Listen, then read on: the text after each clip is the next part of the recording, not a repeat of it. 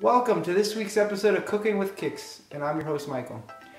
Sorry about the delay in this episode, I'm taking so long, but last week I was a little under the weather, not feeling my best. And also it was Father's Day, so I wanted to take a little time to spend with the family. So on this week's episode, we're doing something a little different. I'm not cooking again.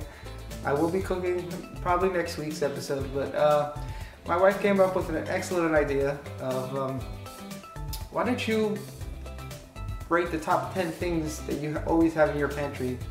Top 10 things you call your necessity items to have while cooking. And I thought about it, and it's true. These are the top 10 things I always have in my kitchen at all times. So let's check them out. Before we get to my top 10 list of Cooking with Kicks essentials, I just want to say thank you to my wife for my wonderful Father's Day gift.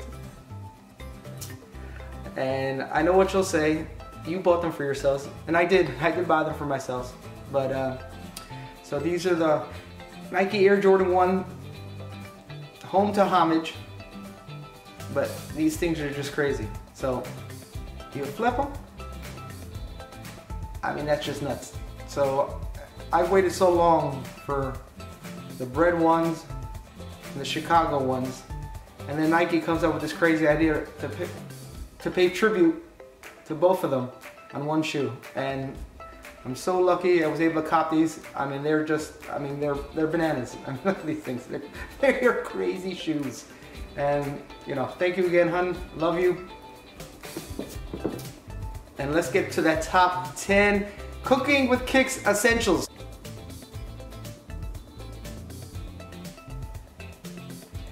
So number 10 in the Cooking with Kicks kitchen, garlic.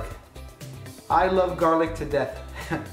I would put garlic in everything if I could. I saute vegetables in it. I marinate with it. I just love the taste and flavor of garlic.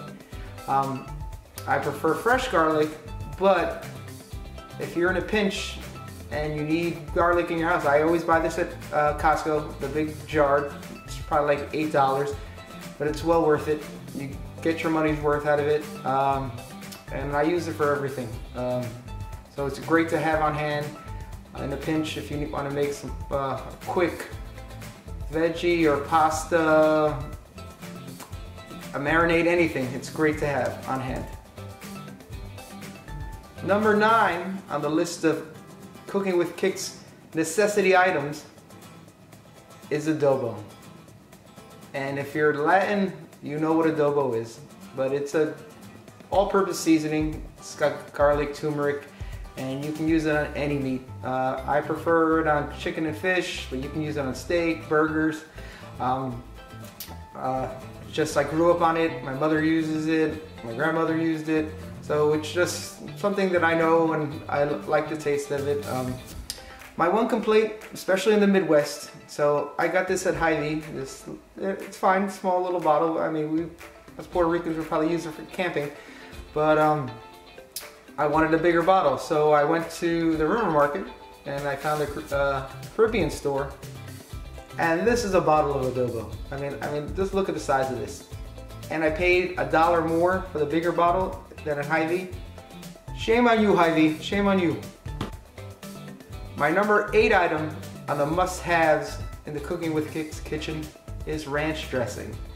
And I know you've seen me, and I've used it for marinade, and that's basically what I use it for. Chicken, you can even use it for fish marinade. My daughter loves ranch, so that's why we always have it, but I use it for a marinade.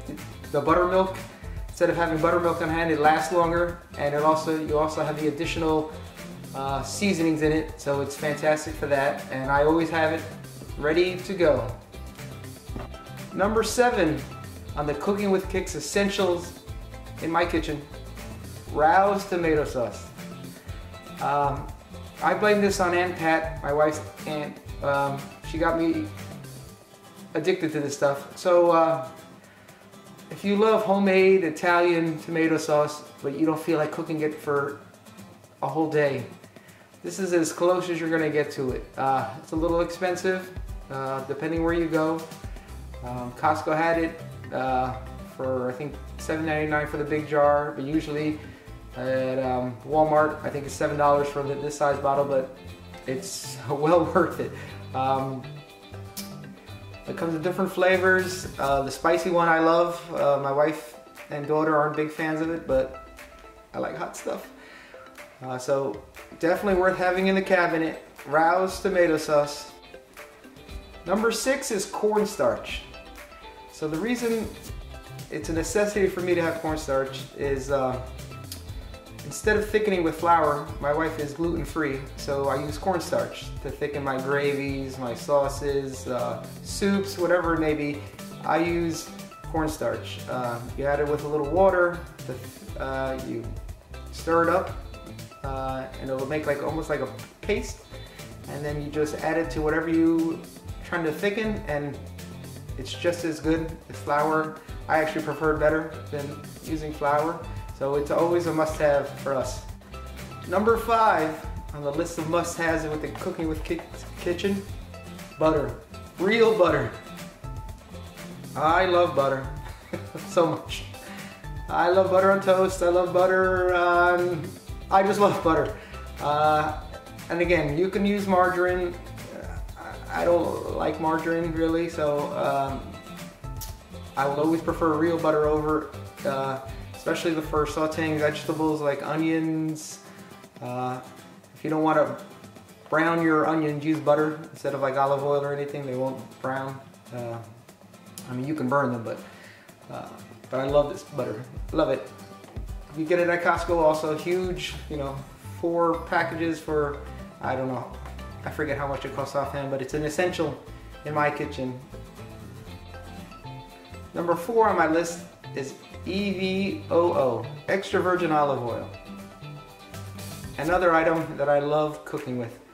I use it on vegetables, pasta, fish, marinating. I mean, it's just fantastic for cooking, and it's nice to have a big jar like this on hand anytime you need it, and we always have it and love using it. Number 3 on the must-haves in the Cooking with Kitchen, beef and chicken broth.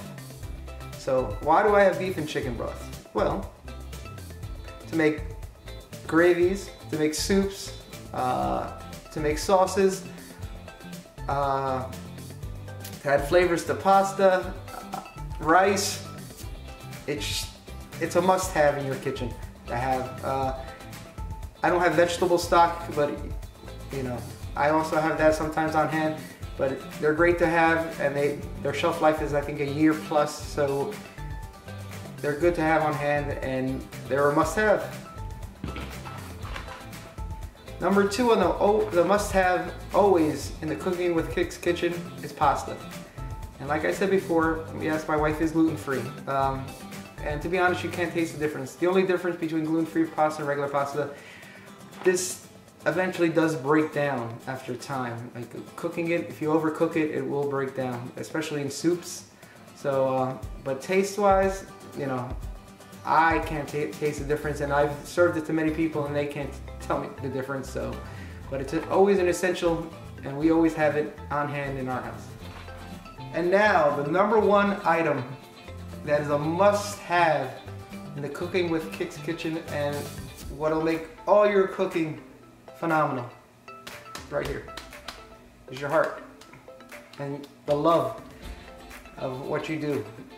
And I know it's corny, it sounds corny, but it's true. So my greatest joy that I get out of cooking is to see other people's faces as I feed them something that is just, they think is out of this world.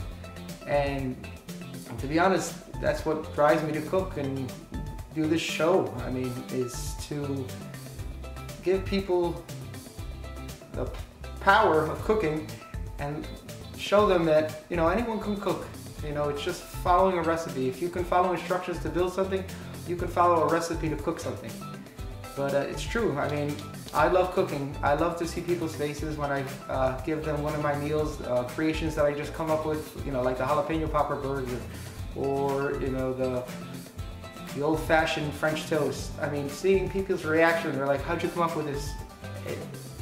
You know, it's just like a professional basketball player hitting that last-minute jumper, or the musician going on stage and feeling that rush of that crowd.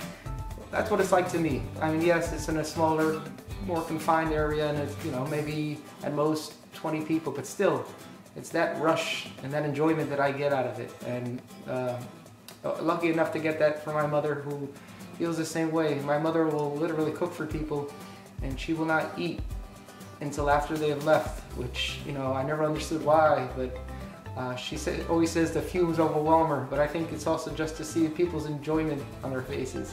And I also want to send much love to my mother and wish her a happy birthday. Mom, I love you, and you inspire me every day to be who I am, and I love you to death.